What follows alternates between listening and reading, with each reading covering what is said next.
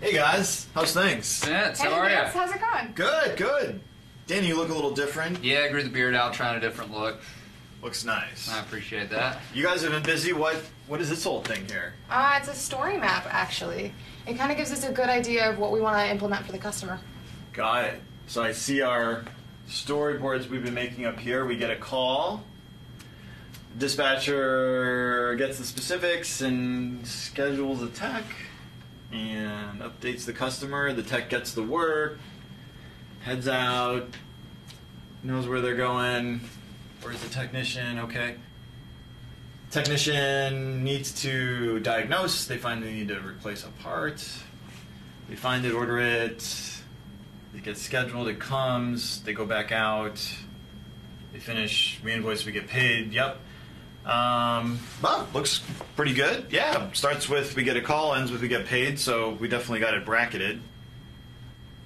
What else did you want me to do with this? Yeah, so we feel like our core narrative's starting to come together, but we wanted a kind of a third-party perspective and wanted to see if you saw anything that was missing.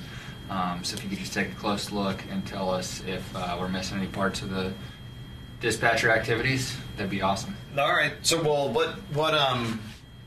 what's all this different stripes and stuff here on the board? This is a priority list, actually. We got our higher priority stories up here and our lower priority stories down here. Okay.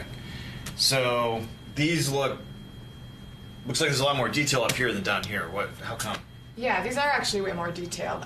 These stories are our product backlog, and we're going to be moving them to our sprint backlogs when we're doing our sprint planning meetings. Okay. Product backlog, you said you're sort of the same thing as what we've decided is our minimum viable implementation to see if we're on the right track, we're doing something valuable. Is that Absolutely, absolutely. Right? Okay. And these lower stories are less necessary to the actual narrative. All right, so you have a nice idea, you put it on the board, but you put it down here. Oh, okay. Mm-hmm. All right, so is anything missing? Well, you know what? It's a little embarrassing, but there's kind of an important thing here between when we order the part and when it comes and we go back out. Is what happens is part's supposed to come on a Wednesday. We're going to dispatch on a Thursday, so the tech has the thing.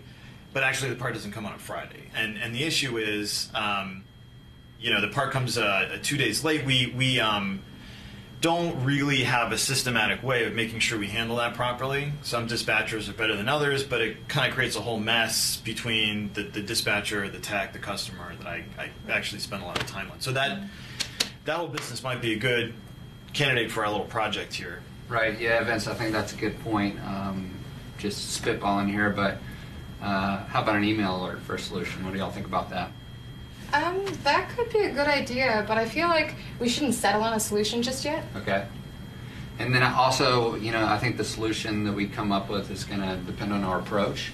Mm-hmm. So Shri, have you given any thought to whether or not you think it's going to be best for us to build our own infrastructure for parts ordering, or whether we should go with the supplier option for we should go with the wholesaler option for supplier consolidation? I actually think that both are pretty viable right now. Okay. I've added some time into the sprint to evaluate which option will be better, but I'm almost ready to pick a solution, but I'm going to make that final decision at our next sprint. Okay. It's a really good thing you got in here, though, Vince, because we didn't think of that issue during our initial problem description. Yeah, well, look, I was in there too. I mean, it's very helpful to see all this stuff laid out here sequentially and with the stories. So you guys did a good job. It's good you did this. I appreciate it. Shri, I'm thinking maybe we just jump into a user story writing, an impromptu user story writing workshop, and that way we'll be ready for the sprint planning meeting next week. Yeah, absolutely. Sounds like a great idea. Cool.